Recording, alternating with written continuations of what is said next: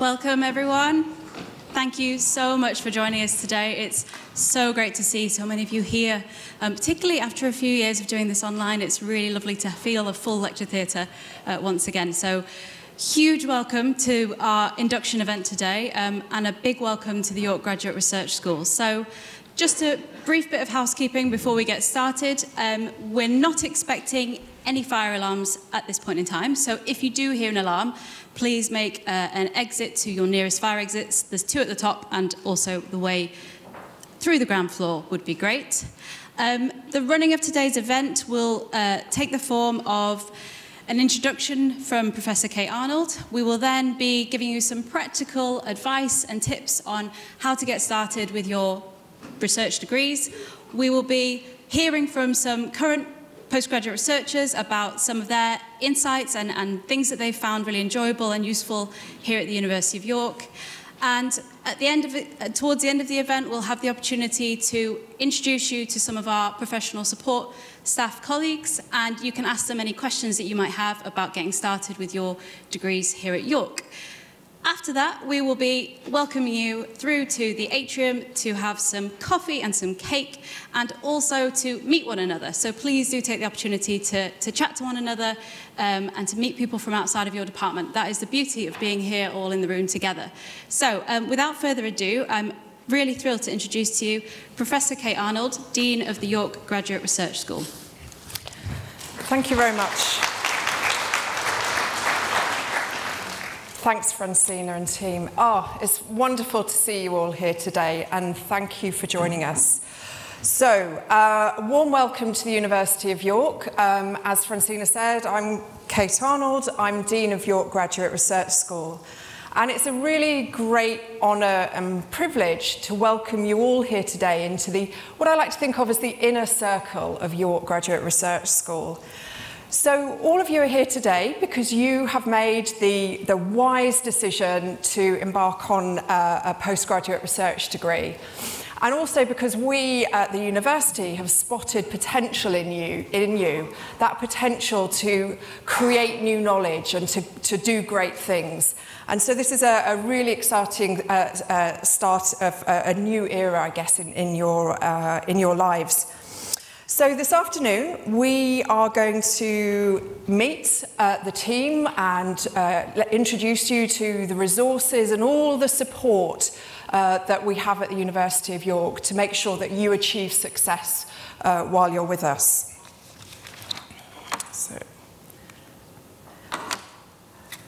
So, what does it mean to be a member of the University of York? Well, we are a very values-driven institution, and we have this big commitment to being a university for the public good. And that infuses everything that we do. It's not just what we do, what we research, it's how we do our research, and who we work with and who we share our research with. So we are very driven by being these curiosity-driven and action-orientated is kind of the tagline there. And what it means is, I mean, I suspect that you, like me, we're all researchers here, and I suspect all of you, like me, we're always that kid that was asking why. You are always wanting to know why and curious. And we are so lucky. You are now going to spend the next few years professionally being that kid asking why. And that's a fantastic position to be in. So you've got to do this for 3 or so years, and you'll also be the ones that are coming up with solutions, with actions, with new and unique perspectives. So whether you're studying, I don't know, medieval art or literature, all the way through to the genes that cause cancer, you are going to be coming up with new knowledge. So, in 2022, I think it was, the University of York went through a big national exercise to evaluate the research that we do here. It's called the REF, and I won't go into the details, but we scored 10th in the UK for the research that we do here. And that's phenomenal, absolutely phenomenal, particularly for a university of our size. But that would not be possible without our PGR community. So our PGR community is vital to the research endeavours that we have here, that we produce here at York. So postgraduate research at York. Let me give you a little flavour, a little insight into the importance of that, why you are so important to us here at York. So who are you? You're a really diverse community.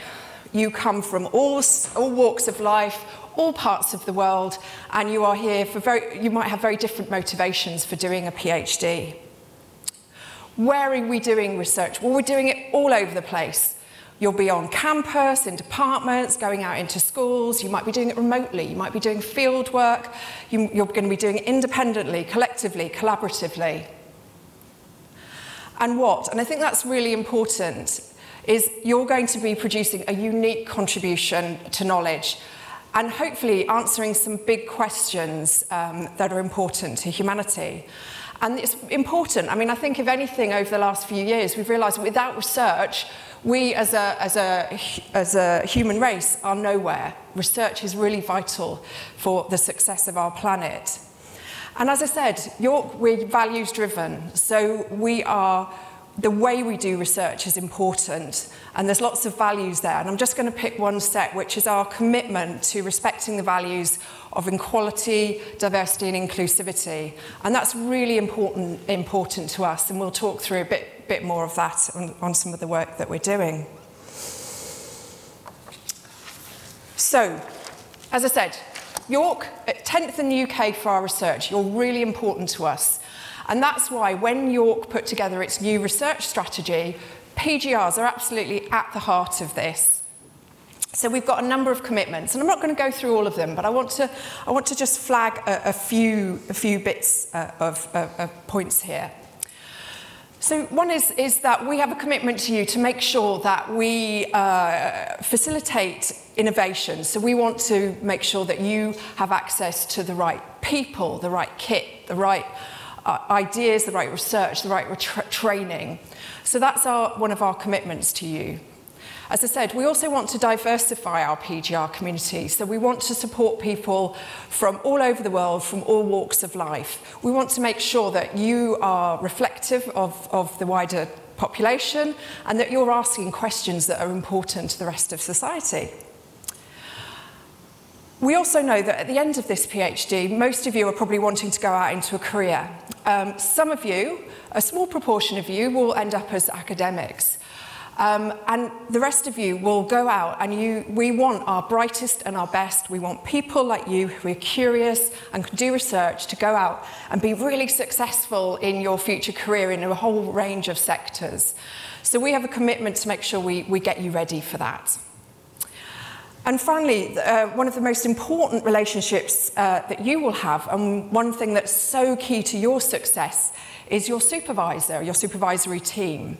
And so we are working really hard to enhance the quality and the consistency of research supervision at the university. So that's some of the commitments that we've made as an institution to you. And I just want to flag, oh, no. Ooh, there we go. Look, I didn't practice this.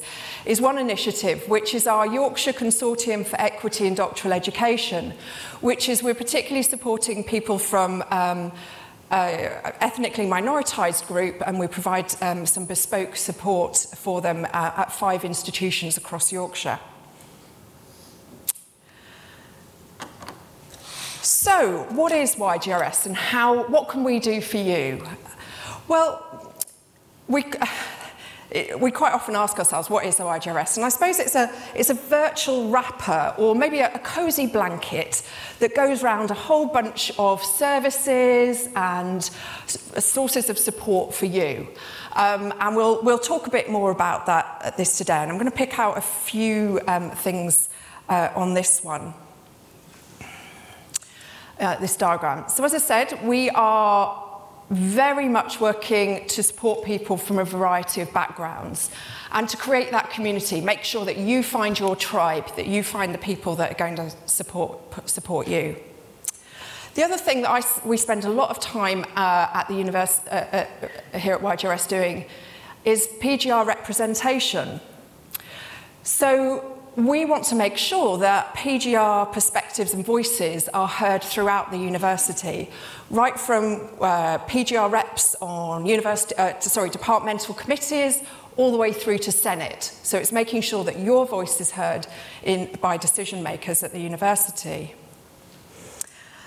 We also we have oversight of all of your progression and assessment as well. So and you'll hear a bit more about that today as well. And you're going to hear more about some of the other areas that we work on. And I finally want to say, we'll also tell you about lots of opportunities. So every fortnight you will be getting a jolly message from me in a newsletter that tells you a whole bunch of information and opportunities, whether it be for jobs or training or networking. So you'll get that. And we've got our website, which is the main source of information for you.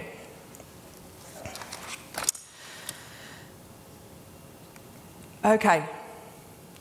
So let me tell you a bit about the wider community. So just to give you some facts and figures, so you get kind of a feel for what you're joining, I suppose.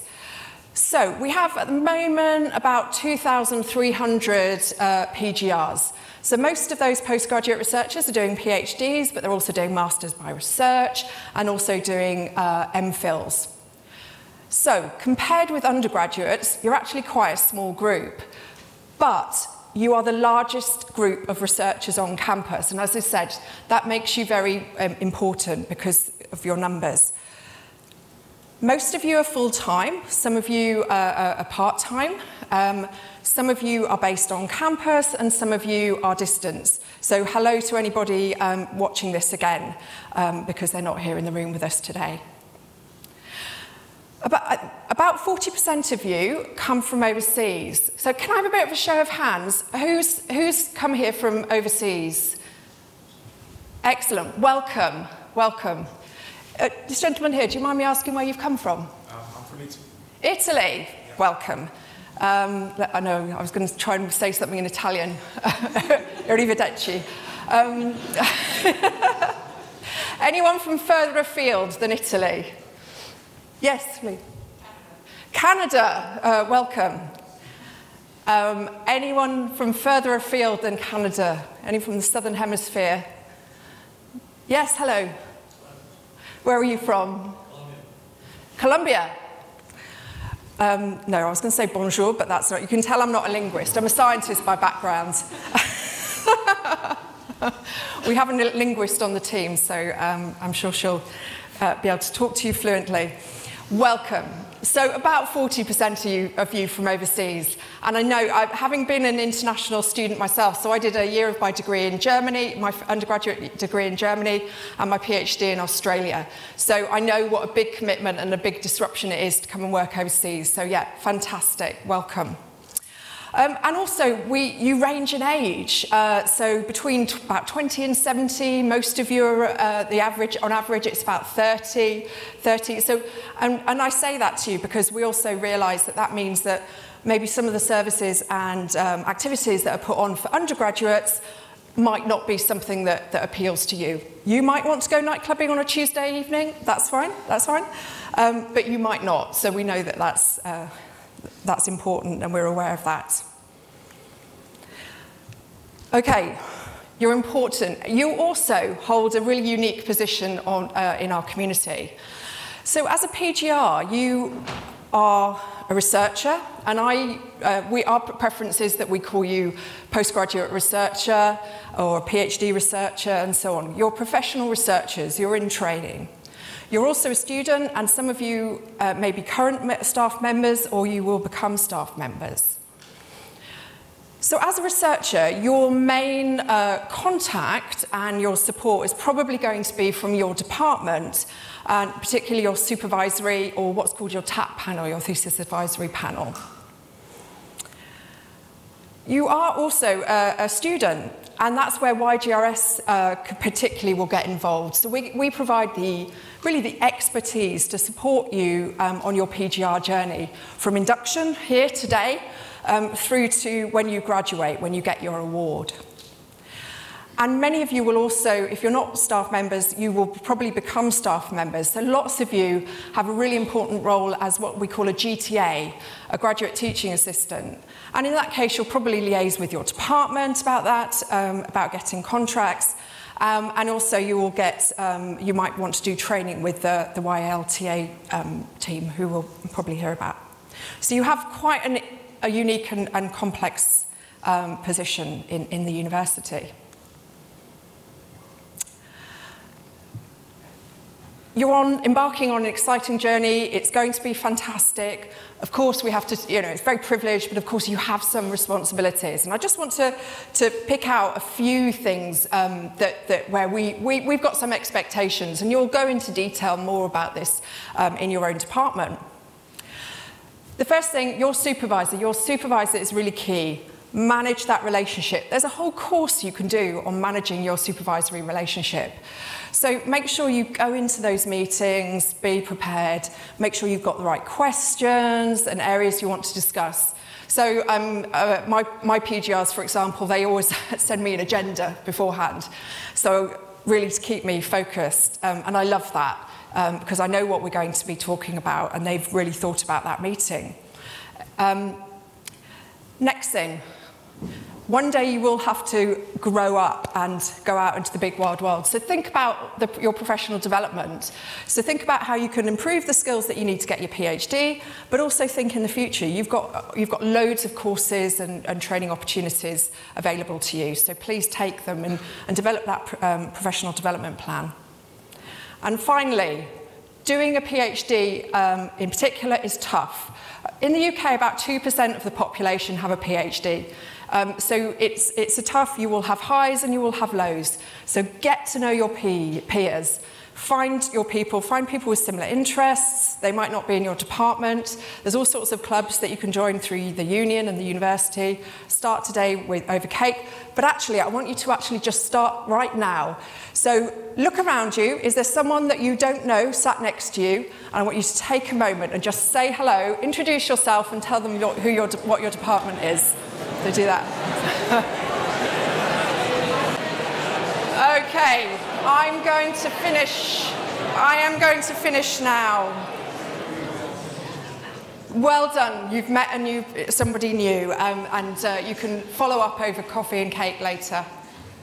So it wouldn't be an academic lecture or a presentation without a quote.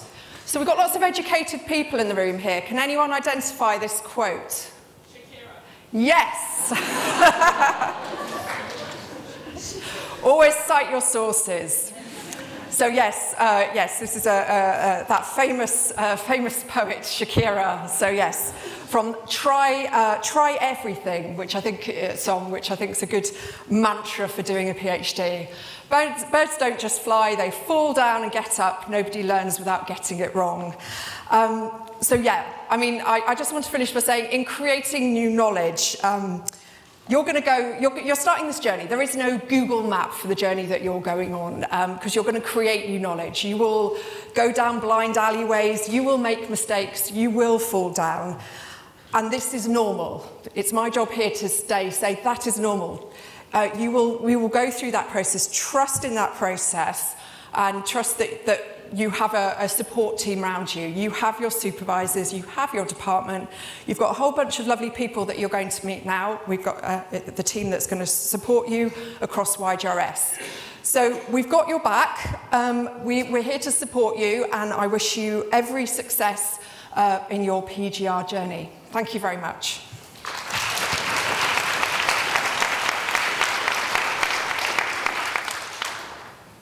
Well, how to follow up with the Shakira quote, hey?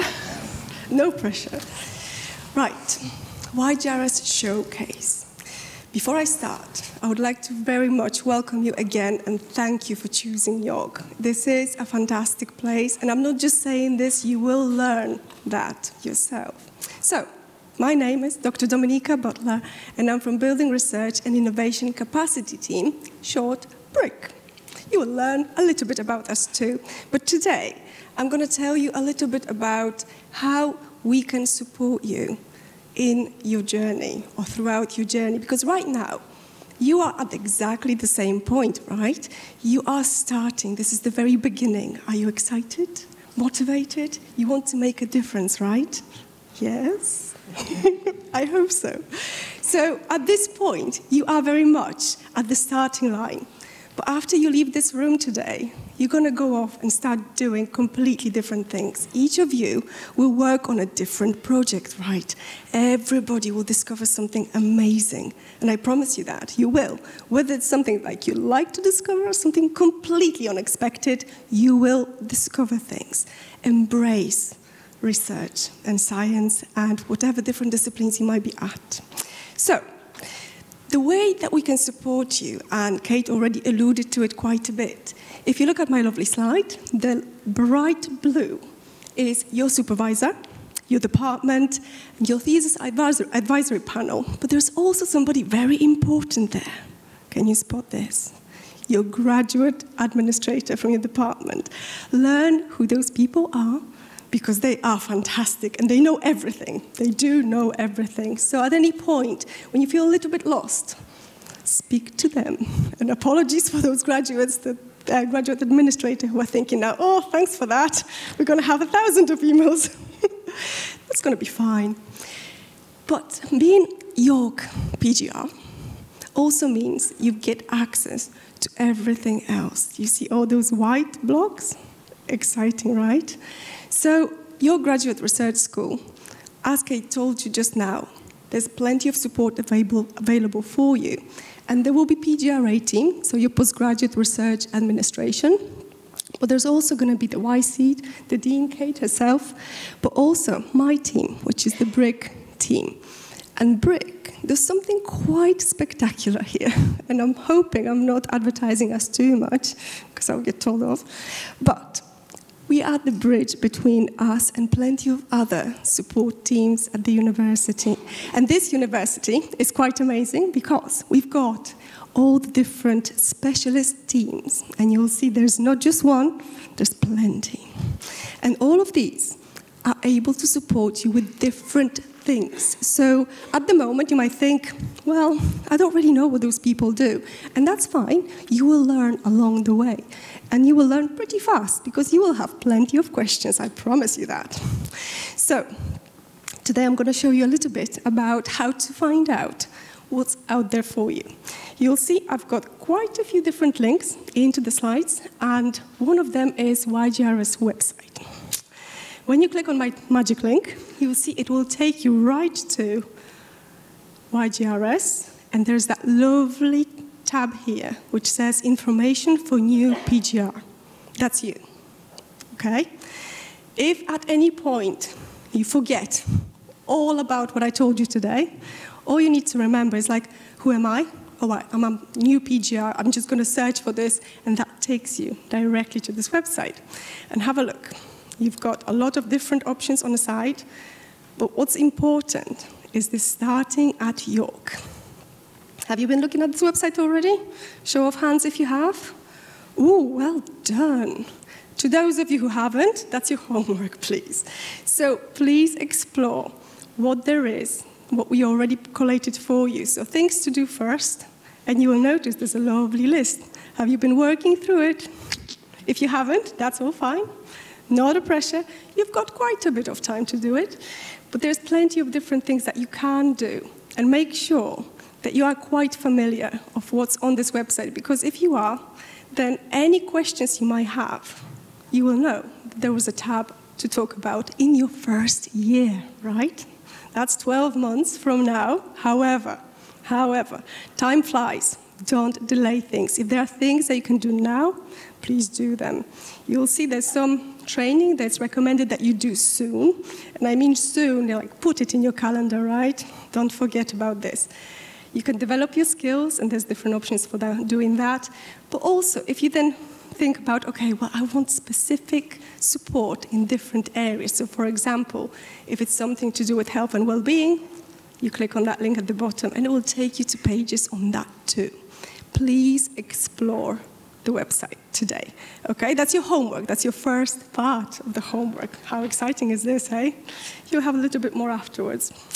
But what I would like to show you as well is something that's very important if you forget how to get into those things.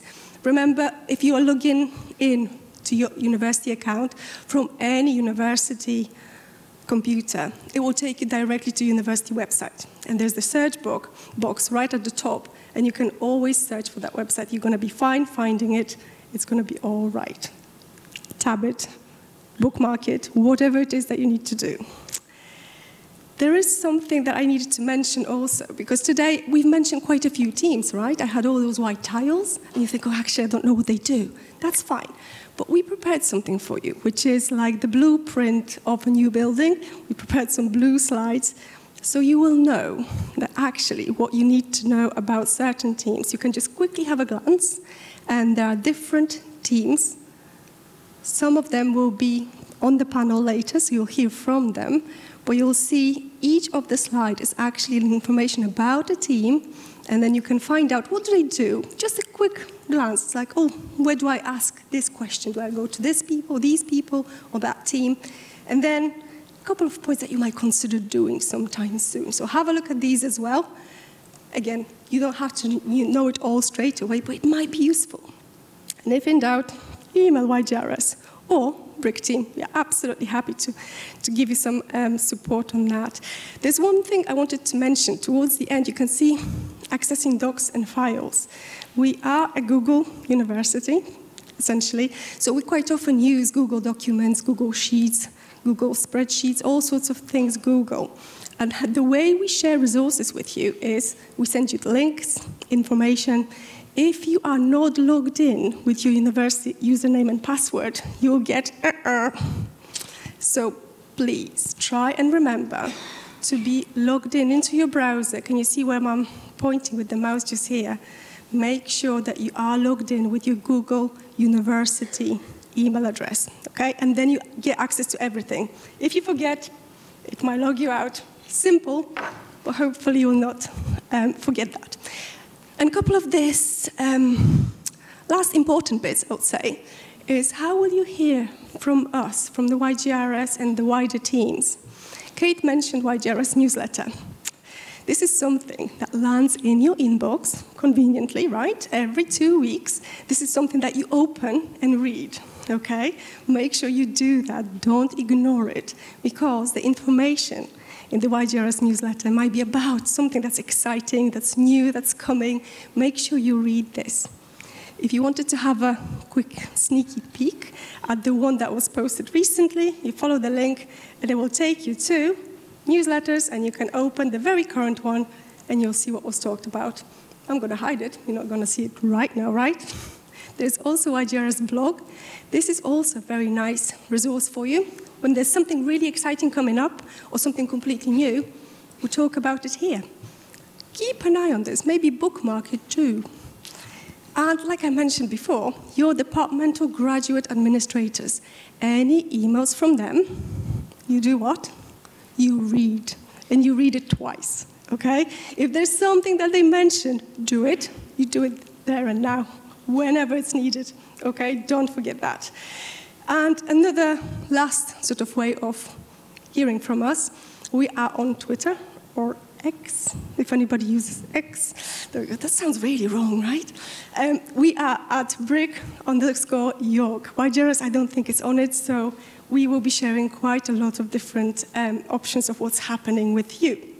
And that brings me to my last bit of homework for you. Are you excited? Phones out. You can scan it and access the doc. This is a things to do sometime soon, because we put like a lovely little list of options, of different things that you can do. You don't have to do it all today, but please have a look. And then open your magic Google Calendar and plan things in it. If you just say, oh, I'll do it tomorrow, not going to happen, right? So that was my last slide. So what's your homework for today? Explore YGRS website, find out what's on it, and second, look at the list and make sure that you plan some of those activities because they are needed. Thank you very much.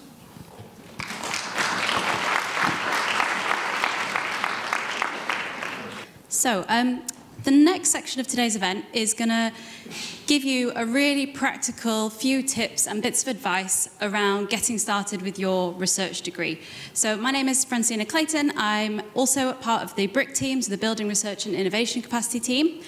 And I just want to start by asking the question that I'm guessing many of you in the room are also wondering.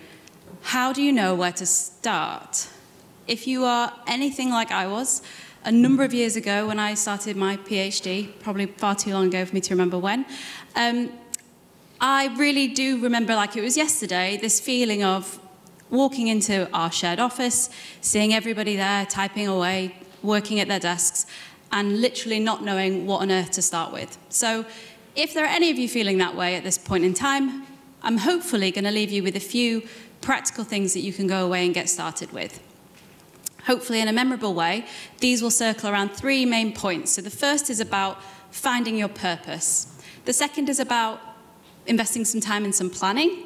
And the final point is around reaching out to other people and keeping yourself involved and connected with others throughout your degree.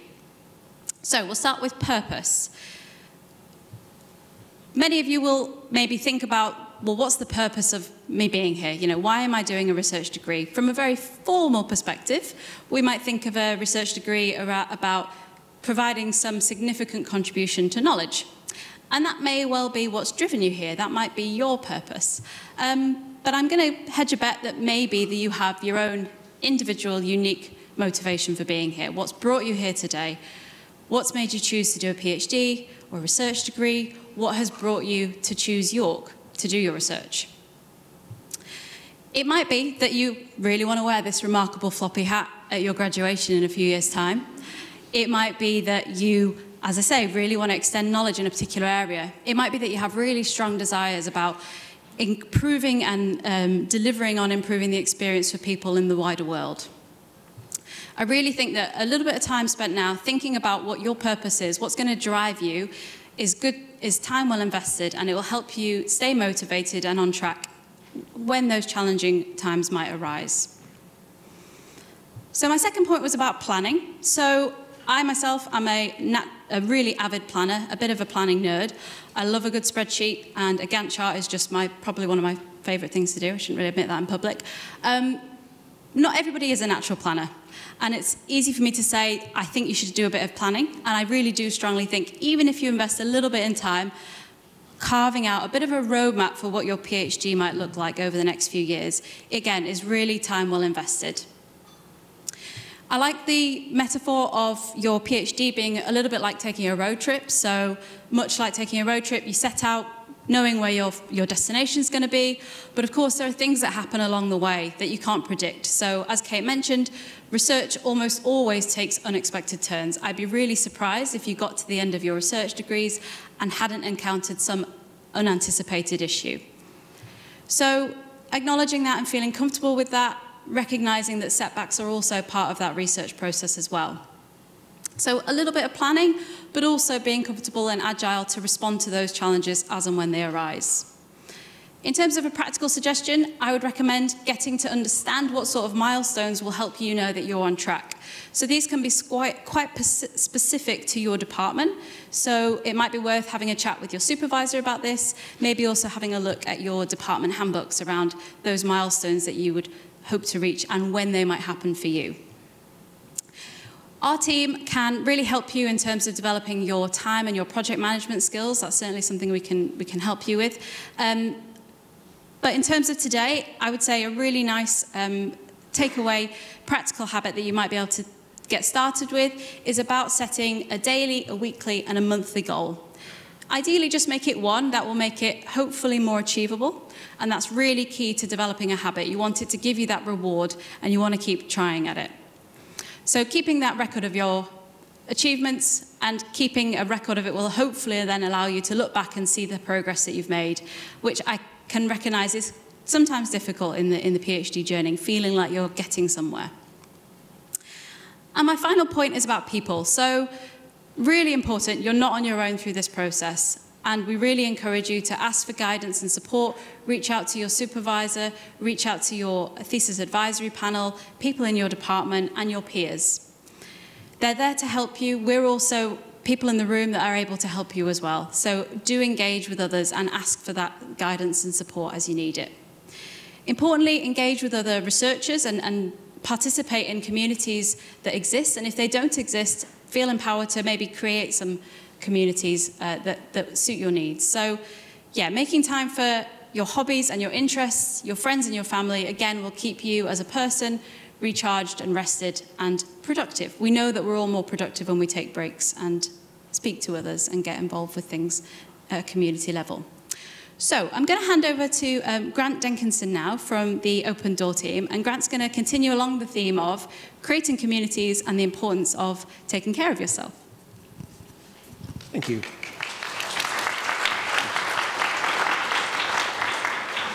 So I'm Grant Denkinson. I work with the Open Door team.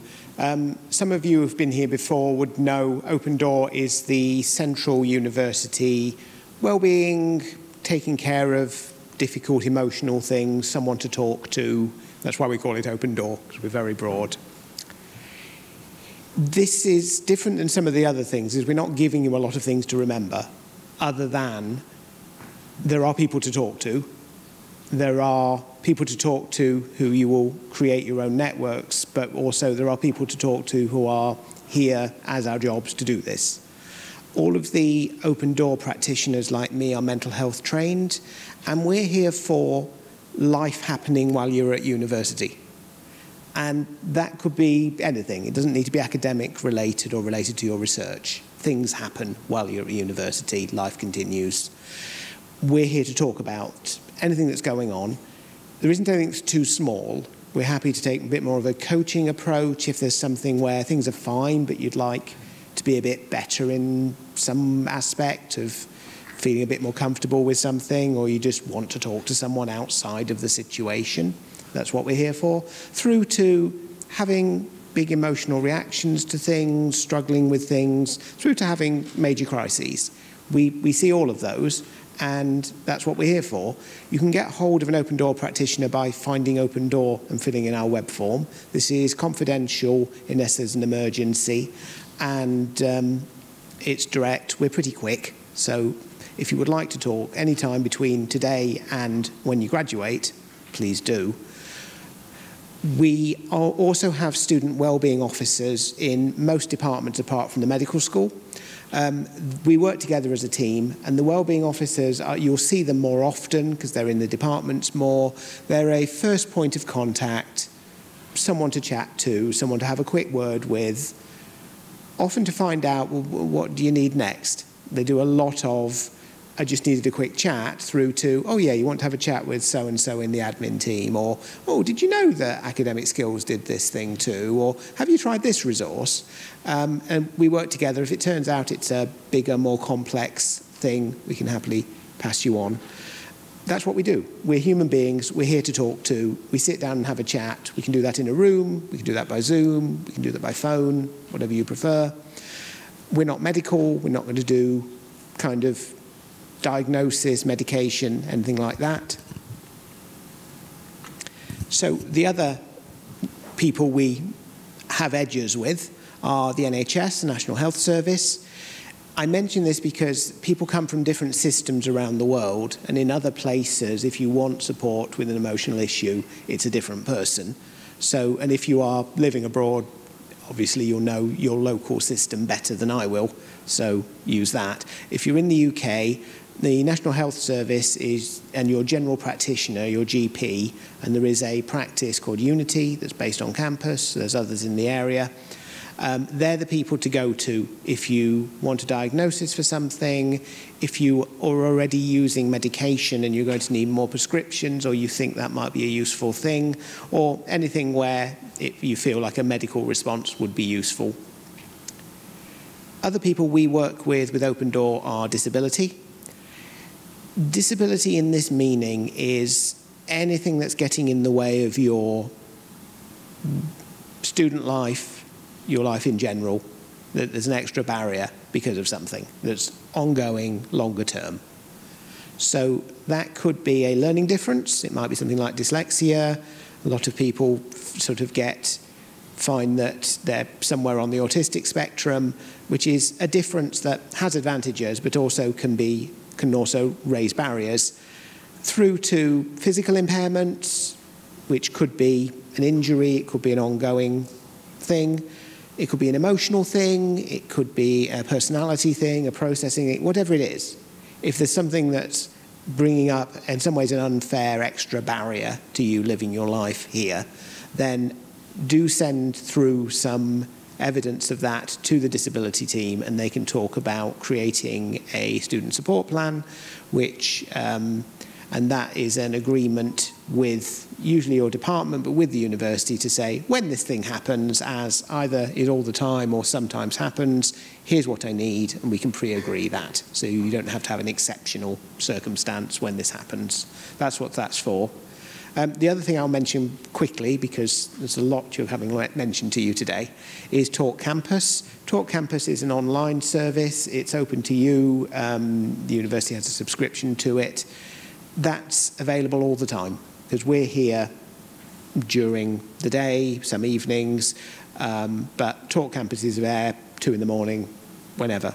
And you can talk about how you're feeling about things, access other forms of support, access resources. So I'll mention that. And I'll hand back in a smooth fashion.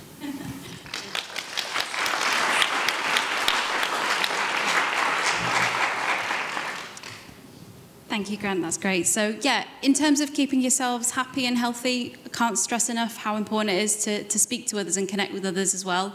So just to raise your awareness, we will be really interested to hear from PGRs what they would like in terms of supporting and building communities. So we've put a link here to, if you would like to hear more and to have your say on what sort of networks and community building activities you would like, yeah, please sign up and we'll be in touch about that in due course. So yes, we hope you'll take part and you'll let us know how we can support you. So I'm really thrilled to be able to hand over for a bit to some of our current PGRs who are going to tell you a little bit about their experience and some advice they have for you around getting started with your PhD. So I can see Felix on his way. Felix and Catherine and Basil, from the skies.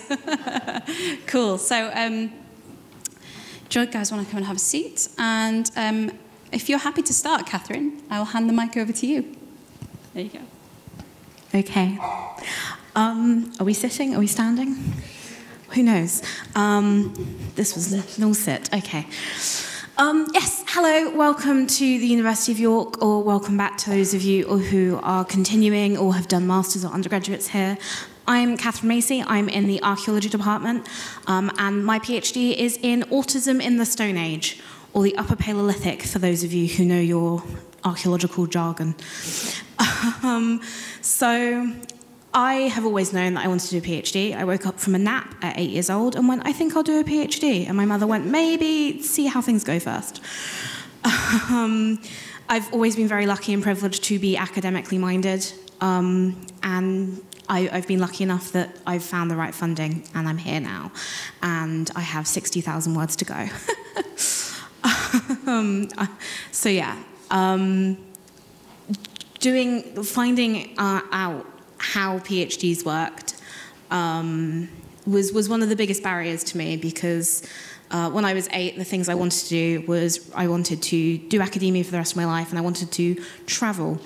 And then I found out those things need money. I am a carer for my mother. I come from a very disadvantaged economic background, even though I have a very nice voice. And honestly, they've been the biggest barriers so far. But the University of York is incredibly supportive with that. And to be honest with you, I've just been lucky. And something that I always say is, I've worked hard, I deserve to be here, but I've been lucky and that's why I'm here. And something that I'm trying to do with this PhD is remind people that we shouldn't have to be lucky. If you work hard, you should be able to be here, because we've probably got loads of other people that should be in this room right now, but aren't. But obviously, every one of you deserves to be here, so well done. Part of the challenge of researching autism is being autistic. I'm the fifth person to do my research, and I'm the first autistic person to be doing the research, which comes with its own challenges, and I cannot compliment the disability department enough at the University of York. It's one of the reasons I came here for my undergrad, and it's definitely a huge contribution to why I've stayed. And as you will have picked up, I've done all of my degrees here.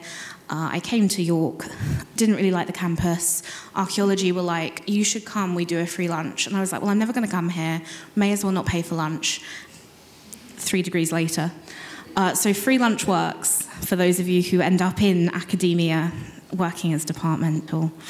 But York is a fantastic community. The biggest piece of advice I would probably give is if you have come here from a master's, undergrad, and you have a social circle, don't be afraid to expand that social circle to be more PGR focused. So I'm quite young. Archaeology has a lot of mature students, so when I'm teaching, half the time they're older than me, which can be a bit intimidating, especially when I look 12, and I once had to prove to a security person that I was in fact the teacher in the situation. But something that I think I wish I'd done, because I started in the pandemic, 2020, was acknowledge that undergraduate societies are great, and a lot of them are really welcoming to postgrads, but they stay 21 and you don't. I am now 25, and whilst that is very young in the grand scheme of things, it's not 20 or 21. So that is the first piece of advice from this rambling that you're going to get. And I think the second is you're going to change over the course of a PhD. I think even more than I changed being 18 to 21 in my undergraduate. First and foremost, I used to go running for my relaxation. Now I'm physically disabled. It hurts to run, so it's not very relaxing anymore. And that's a very big change, and I really hope less of you have that change specifically, because it's not fun. But things that I used to love, Scooby-Doo was always my go-to show. I have really mature tastes.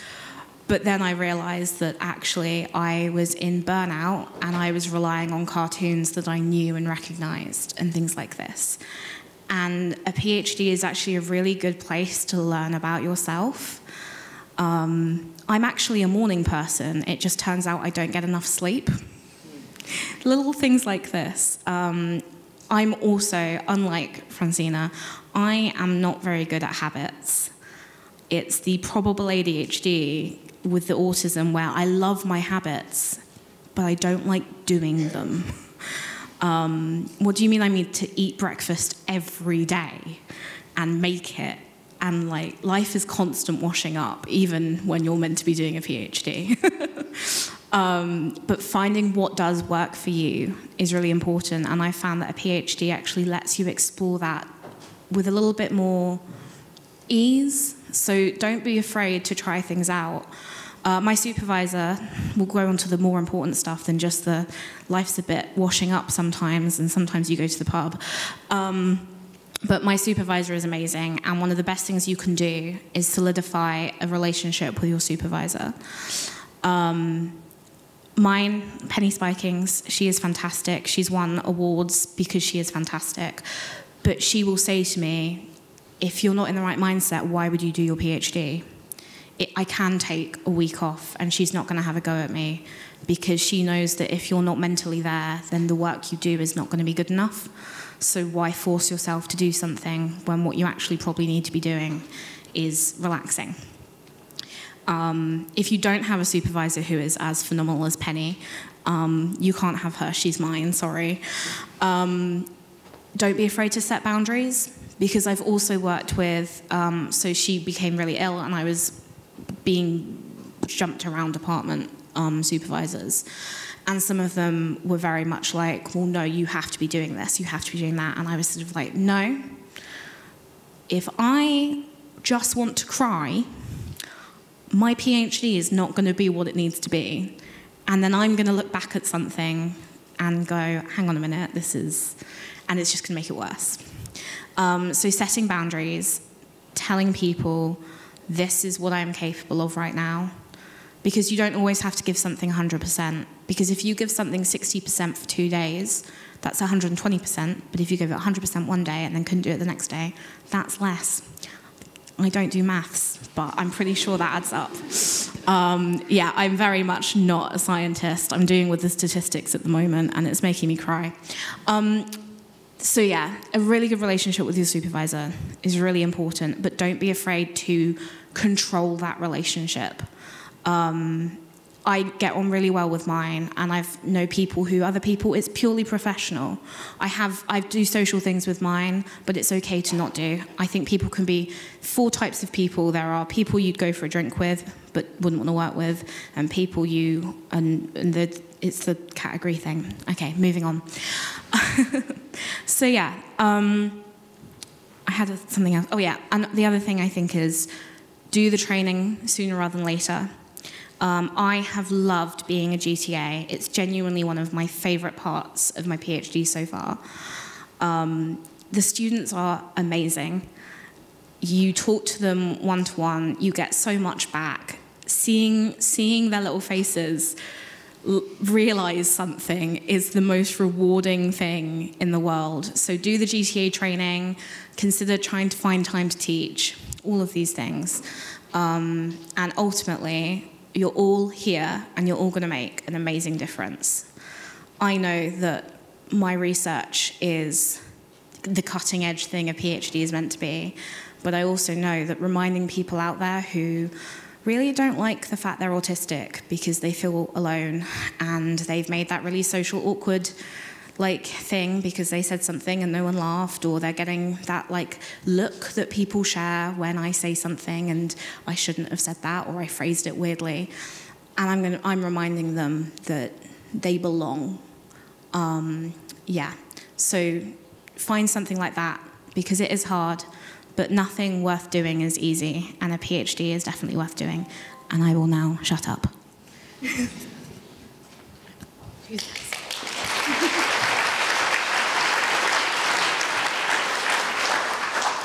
I think I'm going to be less eloquent than that, I'm afraid. Hi, my name is Basil Price. I am a PhD candidate in the Center for Medieval Studies, so over in Kings Manor, near archaeology.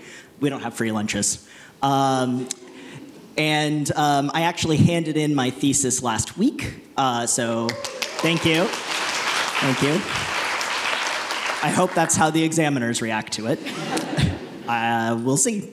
And I really only have kind of 4 major points to go over, and they are entitled Expectations, Opportunities, Communities, and Futures, which kind of relates to a lot of the things that you've probably already heard about in this induction, so you'll forgive me if I kind of repeat some of the things that you've already heard, but that just shows how important they are.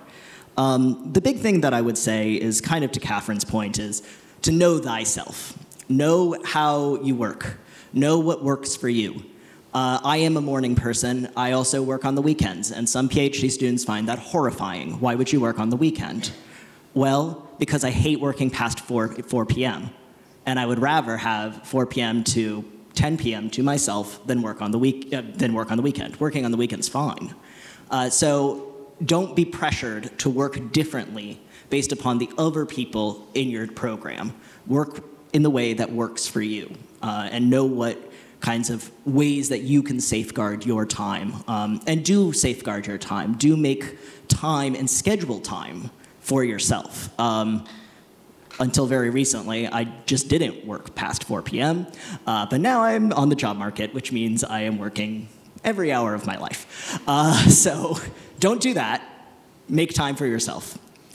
And the other thing I would say is also about supervisors and supervisions, and this is about setting expectations. So some of you may be blessed to have a wonderful relationship with your supervisors. Others of you may not. That is the reality of these things, I think. I have a very good relationship with my supervisors, and it's a very professional relationship. And a lot of that comes down to the kinds of conversations we had in the first month of my PhD about here's the times when we're going to meet. Here is what would work for me. Here is how you can best support me. And I think it's really important to have explicit conversations about, okay, for the first year of the PhD, we're going to meet every 4 weeks.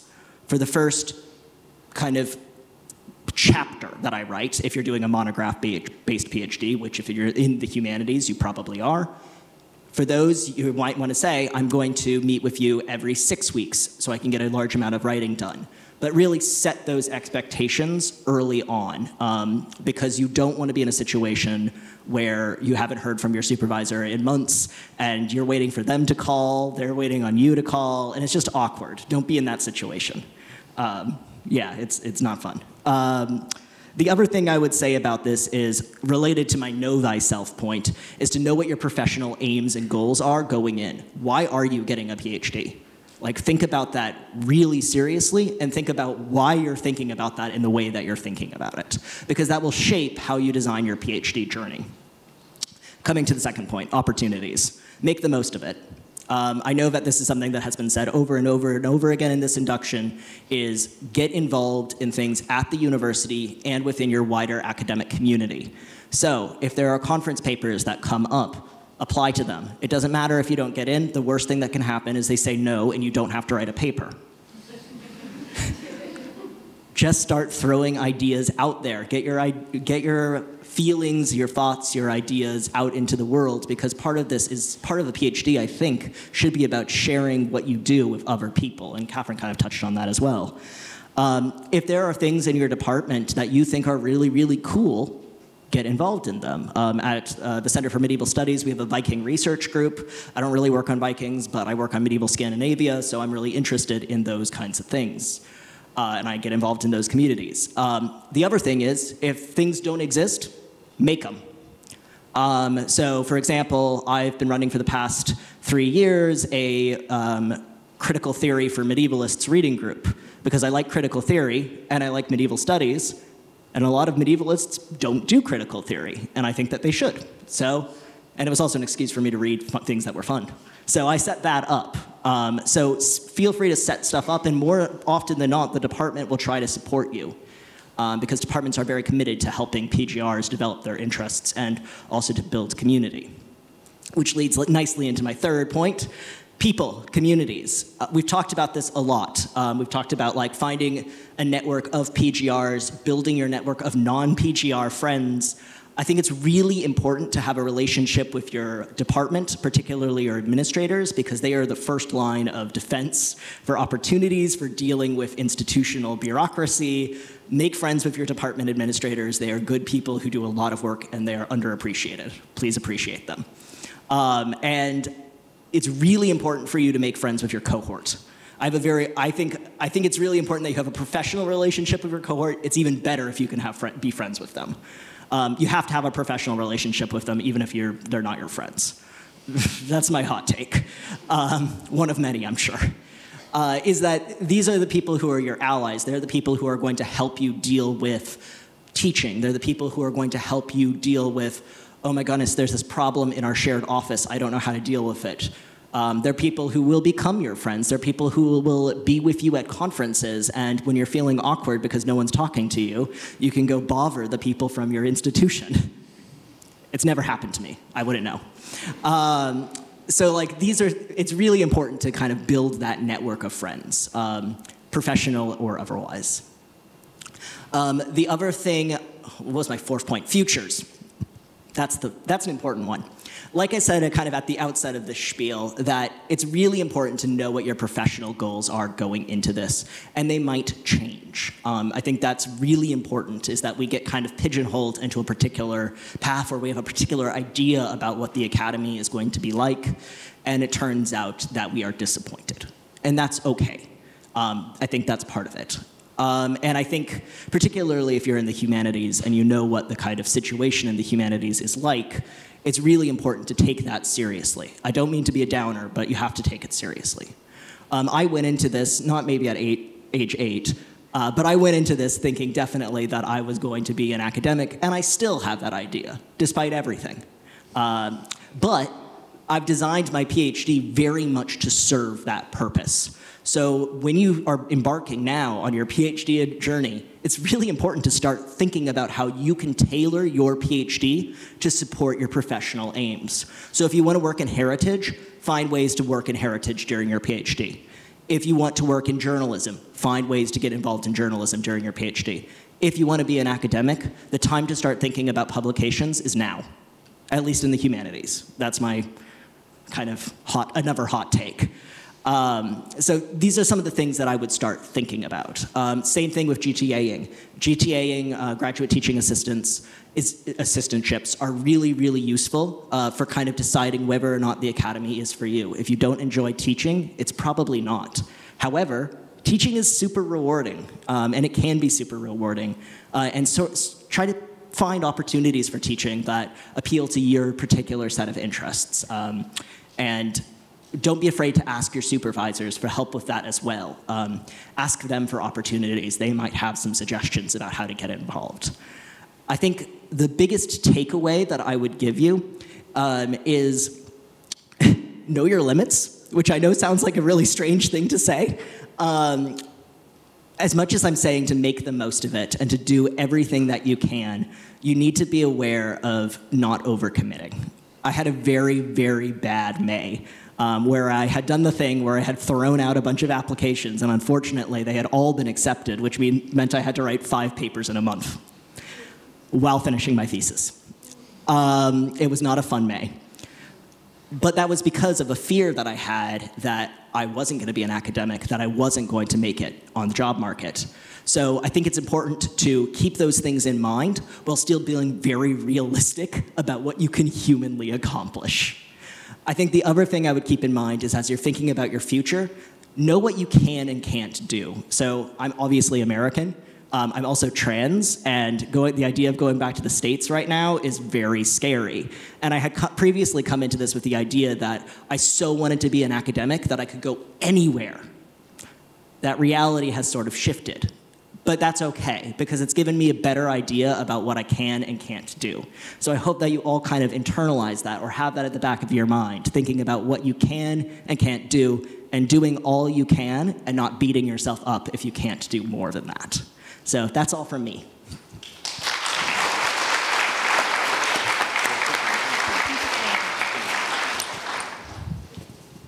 Thank you very much. Hi, everyone. In case you can't see the screen, my name's Felix. I was trying to think why have they put me on this panel, but maybe it's a slightly different perspective. I was sitting there 4 years ago, and I also submitted last weekend, like Basil. So, so you know, it is doable. When I think about my PhD, it's either a midlife crisis or the best 40th birthday present I could sort of think of. I was a high school maths teacher for about 14 years, so I hope that doesn't cause anyone any sort of, bad memories. But I'd always wanted to be a researcher, and yeah, I do feel very lucky. I do mean that it's like a present because I've always wanted to learn more and to get stuck in. I'm in computer science, in AI, and I'm lucky that I've now got a research associate job, so I've got another year that I can sort of be gaining experience and still learning, still trying things out. Yeah, so what can I tell you in terms of advice? Everybody will talk to you about imposter syndrome at some point. The last time I was at university was the year 2000 when I graduated from York, and then I joined a PhD program in 2019, having not done any proper academic stuff. And as you might have heard, sort of AI moves along quite fast, so I genuinely have massive gaps. So kind of picking up from some of what the other panelists have said, I was aware of this, but rather than seeing it as a problem and looking across to everybody else who had all these up-to-date skills and they could do this that I couldn't do, it was just a great opportunity for me to just train, just to sign up to courses and just say to my supervisor, I'm going to spend the next month just learning how to do this thing because I think it's needed for my research. And that was just brilliant. That's kind of what I was longing to do. Maybe the other sort of perspective I can give, ironically, I'm in constraints programming, and I have a family of, well, we have 4 kids, and we had a house fire, and we had COVID. So in terms of, you know, don't spend too long working on your PhD, there's a fat chance, because there's so much else to do, you know, between being technical support and shoulder to cry on, and dealing with all the admin that an insurance claim throws at you. So it's kind of, in a way, it was a different thing. It was always feeling like I'm not quite doing enough, and will I ever get there? And thankfully I have. I also, I mean, thinking back 4 years ago, I also threw myself into as much as I possibly could. And I guess maybe one way to think of it is as a sort of, as a slope or a curve. You know, at the beginning, say yes to a lot of things, and gradually learn when to say no, and focus on, I don't know, you know, writing up or whatever it is that you're sort of aiming for. But just to give you a flavor of some of the stuff that I got involved in, I also GTA'd, and that was a real joy. I did something called the YPAD, which was, if you do any kind of teaching like GTAing, you can sort of get accredited for it by doing a bit of reflection, writing a report, doing a little task, and that was a nice sort of professional little, you know, thing on the CV, and also really pleasurable experience. Community sort of went out of the window, didn't it, in COVID, and that was really tough, because I loved coming to the office, meeting other people, and then within 6 months that kind of went dead. So one of the things that I did was just set up a Discord server for the PGRs, just to kind of have that incidental interaction and to help each other out. You know, how's your interim report going? Just any old rubbish, you know, memes, whatever it is. And it built a small sense of community, and we could still help each other out, even though we weren't sitting in the same kind of office. And hopefully I won't bang on too long, but one last thing. We were asked, you know, if there was one thing you'd like to tell yourself 4 years ago, let's say, you know, one tip. Maybe I'll break it down to a couple of things. One is, I'm not great at planning in a sense, and I'm also a bit of a perfectionist sometimes. So one really great thing is to commit to deadlines. So to promise something to your supervisor. Okay, it's not a hard deadline, but you lose face if you don't deliver. So then it forces you to actually get on and hand something over that's maybe good enough, even if it's not as good as you wanted it. Similar to, you know, how Basil said about applying to conferences or entering competitions or whatever it is. If there's a deadline there, for me, that really helped. It might stress you out, but for me, that was really helpful. The other thing was you know, I said I had all these different commitments and limited time to spend on the PhD in a sense, and it also is related to, you know, knowing yourself. I think I have maybe 2 or 3 hours of peak me, where I'm good and can think and can do things, and I'm enthusiastic. And yeah, it's probably between sort of 8:30 and 11:30, and then my stomach takes over. But having a set of ongoing things, you know, sort of streams that are open, is really useful, because sometimes you can't do work that needs inspiration or creativity. So there are always boring things to do, whether it's I don't know, experiments in my case, or just proofreading something, or organizing things, emails, whatever it is. So having sort of several things ongoing and being mindful, like, okay, I'm going to just set this aside, because I could spend 3 more hours and I won't really get anywhere. And let's just get some of this stuff out of the way, because the weekend won't be there for me to catch up, so I better get something useful done now, even if it's not the thing that's really kind of stressing me out. And also quite often I don't know what it's like in the humanities, but in the sort of maths and computer science stuff, there can be a bug that you can stare at for a week and you're not getting anywhere. If you just leave it for a couple of days, you come back, and within minutes, you've kind of solved it. So yeah, just having that, you know, a set of things on the go to come back to. I probably had a bunch more planned that I can't remember now, but it has been brilliant. There is lots of support, so I hope you enjoy it.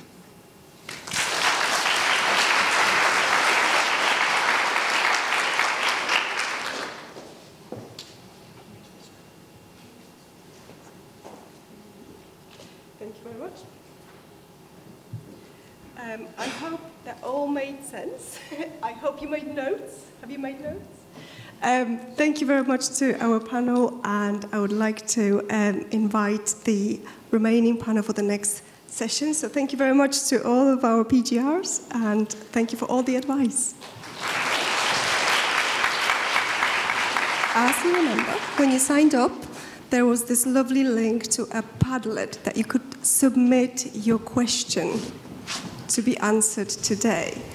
We've got some questions that have been submitted in advance. However, if you have an urgent question that you haven't submitted yet, there's this lovely little QR code that you can click on now and add your question to the Padlet, and we will be prioritizing the questions that get the most of ticks.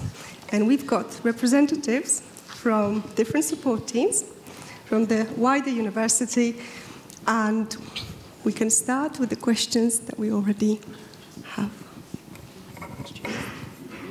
Yeah. Okay, so just before we get started with the questions, I'm going to pass the mic along the row, if that's okay. So we've heard from Kate. Helen, can I pass to you just to give a quick intro in? Hi, my name is Helen Poyer. I'm the Student Administration Manager for the Postgraduate Research team, and we're in the Central Student and Academic Services department. So we are here to look after you, but your departmental graduate administrator is kind of your first port of call, and we're the ones you can come to next if you need to.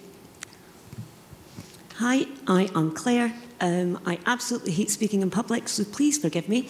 I'm the Wentworth Graduate College Manager, so our role at the university is to foster that sense of community and provide social and networking opportunities, as well as activities that enhance your non-academic learning. So that's Wentworth.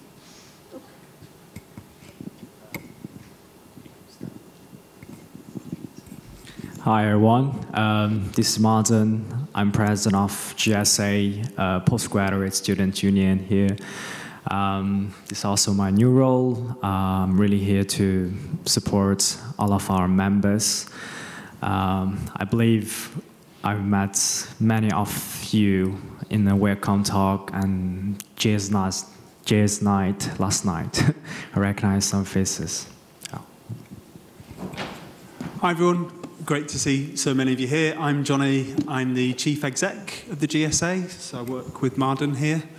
The GSA is a graduate students' union. We represent you as PhD students. You are all members of the GSA. So we play a role in representing your voice to the university. We also run events and activities throughout the year as well. And we offer an independent advice service. So if you encounter any difficulties during your PhD and you want to get independent advice which is separate from the university, you can come and speak to us. Hi everyone, I'm Tom Blake. I'm based in the Open Research team. We're based in the library, so we help with library services that are specifically geared towards researchers and supporting you. So I'm here today representing the Open Research team, but also the library more generally. Hi, my name is Cecilia Lowe. I am the head of the Learning Enhancement team at the university. We're also part of the library, but we concentrate more on academic skills and digital skills. So I help with the teams that run the Maths Skills Centre, the Academic Writing Centre. We run our Academic Skills Workshop programme, our online guides, and all our digital support, which you might not feel you need, but you do need. The more digital skills you have these days, the better. So those are the teams that I work with. Hi everyone, I'm Helen Alchalik from the Academic Practice team. Our team deliver teacher training and development to not only yourselves as GTAs, but to staff across the university. I already recognise quite a few of you who've done your introduction to teaching and learning already.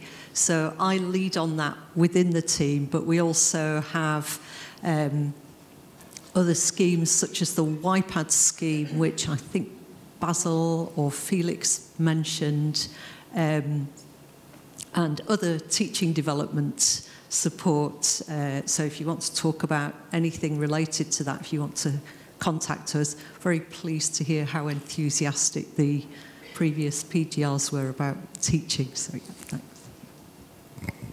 Hi everyone, I'm Emma Barnes and I'm Head of Research and Faculty IT. We're based in IT services, but we're here to support your computational needs as researchers. So that could be an application on your desktop that you need for your research, all the way up to using some of our supercomputers and cloud technologies. We offer help in terms of one-on-one support. So if you're a bit stuck on something, you can come and talk to us, all the way up to pointing you in the right direction in terms of where you want to go with your research. Okay, thank you so much for introducing yourselves. Hopefully that's already given you a really great flavour of what's on offer in terms of support for you guys. We'd like to first of all open the floor to any questions that you might have here in the audience before we maybe address some of the questions that were pre-submitted. Does anybody have a question they'd like to start with? Okay, I'm not seeing any immediate hands. That's absolutely fine. You can still be thinking about any questions you might want to ask. So I'll start with the first question we've got. This is quite a general question, so I'll open it to anyone that might want to contribute. But the first question was, how often should PGRs be meeting with their supervisor? I can take that. So I'm going to be a true academic and say it depends. So our bare minimum requirement is that you have what we call a formal supervision meeting every 6 to 7 weeks. So that's the one that you need to record on SkillsForge, and that's really, really important if you are, particularly if you're a visa holder, we need to have that, but it's important for all of you.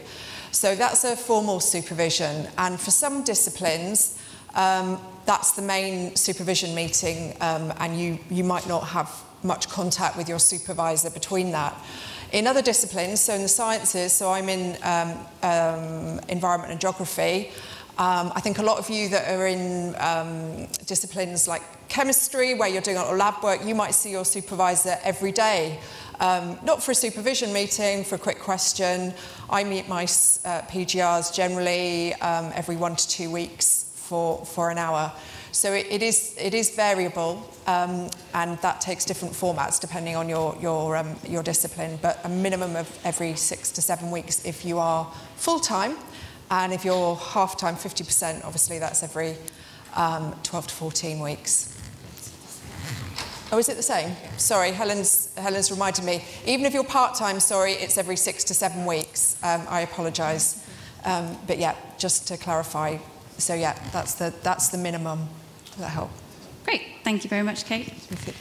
So our next question relates to working as a GTA. So maybe a few of these questions I'll kind of put to Helen in one.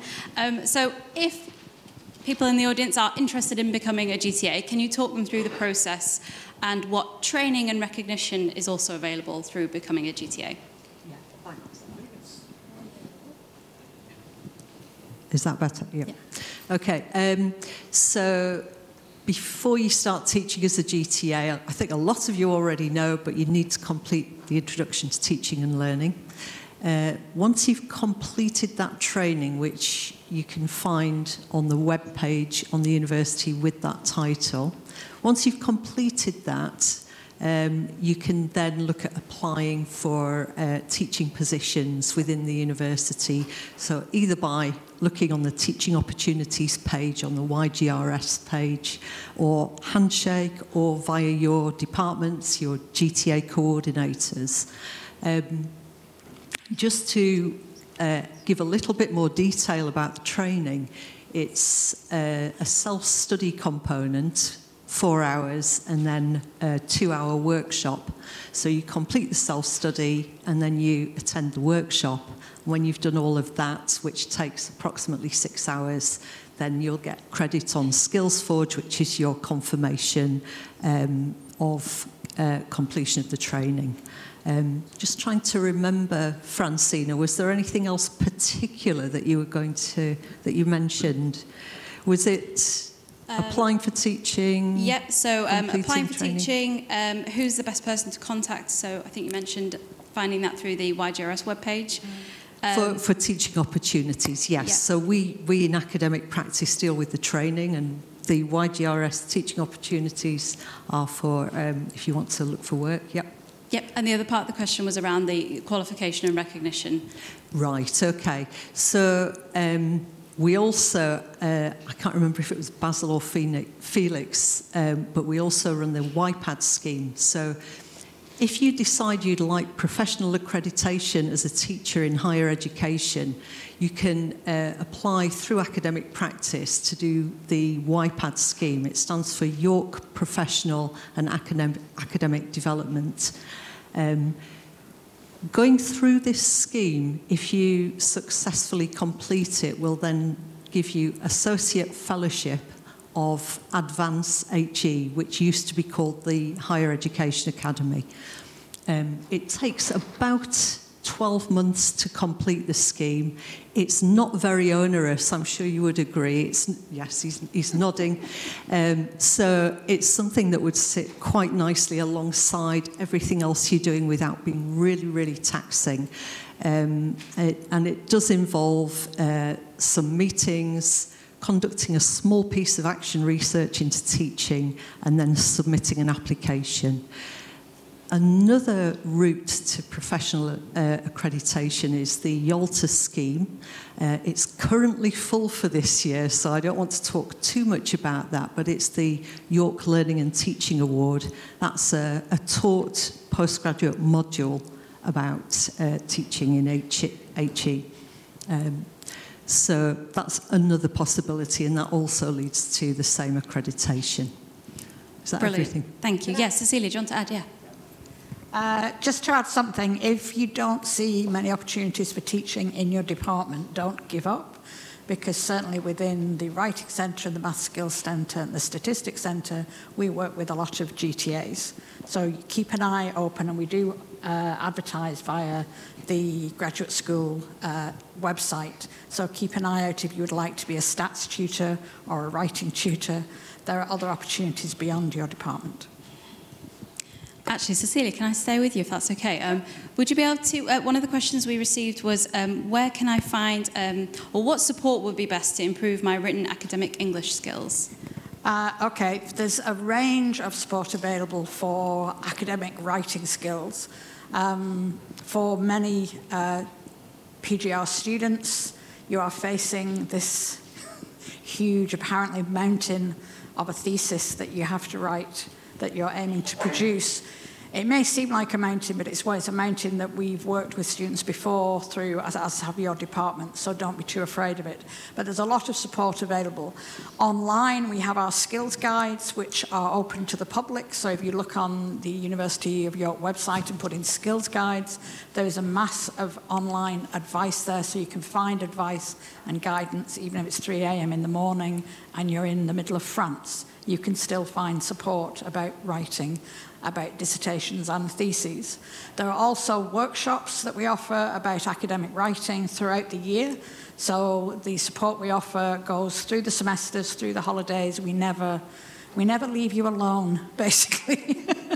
Unlike other people who may disappear at certain times in the year, we don't. The workshops go on and everything else does as well. We also have an academic writing centre which offers specific appointments just for PGR students, mainly because we know that there can be quite a lot of writing that you have, and quite complex concerns sometimes about writing and language and the appropriate way to write in your thesis. So we have dedicated spots for you every week throughout the year in the Writing Centre. And there you can make an appointment to speak to someone for half an hour about your writing. And you can do that frequently through the year if you need to, but we're hoping that after a couple of discussions, you don't need to come and see us anymore, that you're fine. And if there are still anxieties or worries, not specifically just about writing, but about study in general, we also have study coaching appointments where you can book time for half an hour to talk to someone just about something you're worried about related to your studies. So there's lots of support. And the links are in the slides that you'll be provided with. Thank you, that's great. So we're aware we're coming to the end of our allotted time, but we might just ask one or two final questions, if you can bear with us. The coffee and the cake will be ready for us all very, very soon. So what I'd like to do is ask our colleagues from the Graduate Student Association. Could you give us, some of our PGR speakers mentioned this kind of wanting, anything specialist for postgraduate researchers. So could you tell us anything about any events or societies or opportunities that there might be specifically for PGRs? Yep, of course. So, what we'll say is there's a range of activities available through both student unions for all students, but there are also some specialist areas. So one of the things we offer specifically in the GSA is we've got a PhD students network, which we would encourage you to sign up to. That's a social network where you can meet students from other disciplines, and you can socialise, and I guess, you know, if you want to network as well, it's a good opportunity to meet other PhD students. We are also looking out for students to get involved in helping to run the GSA. So we are a member-led organisation, and that means that we've got officers who have leadership positions within the GSA. So we're actually currently recruiting for part-time officers. We're currently looking for a PhD student to attend Senate, to represent the PhD student voice at sort of the highest level in the university. And we've got other voluntary positions as well, which we're really, really keen to get PhD students involved in.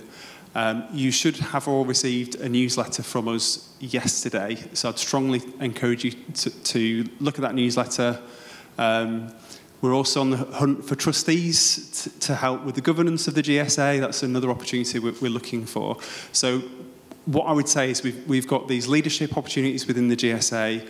We've got some PhD-specific social spaces, but then all of our other events and activities, virtually all of them, I think, are open to any PhD student, any postgraduate student, and we would encourage you to get involved. Thank you, that's great. And on that topic, Claire, is there anything you want to add in terms of college support for PGRs? Hi.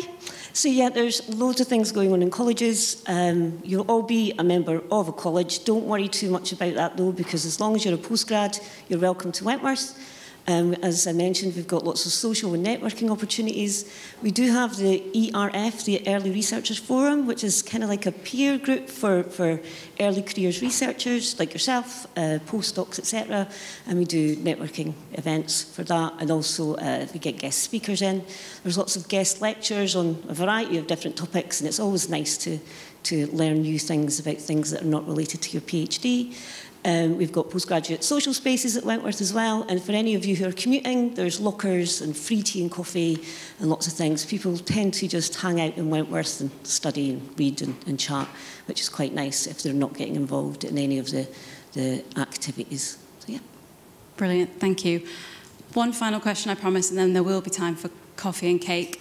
Tom and Emma, would you be able to give us a sense of what your top tip would be in terms of getting started with open research and, respectively, research computing, if that is, in fact, what you need to get started with your research degree? Emma, do you want to go first? Sure.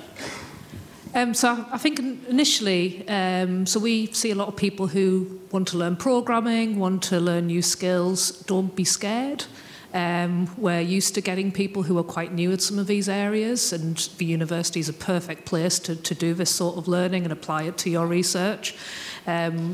We have a number of pages on the website and a wiki page which has links to various sort of programs, links to courses and things which can help you get versed in a variety of topics, whether it's programming, whether it's how to use things like Git and other tools, all the way to maybe using cloud and things like that.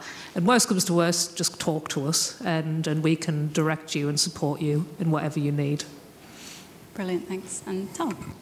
Yeah, so open research, I'm conscious many of you may not necessarily know what open research is, but it's really a whole set of kind of principles or ways of approaching research that are all based around the idea of sharing and openness, and how that can be used really to improve both the integrity but also the visibility of your research.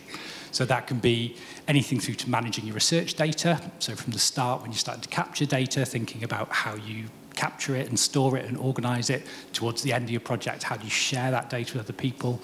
It could be to do with when you come to getting published. We can help on things around sort of looking for how to get published, venues to get published in, particularly around kind of open access and openness to publishing. We can help with things like copyright and licensing for you as a researcher, and all sorts of other areas for research.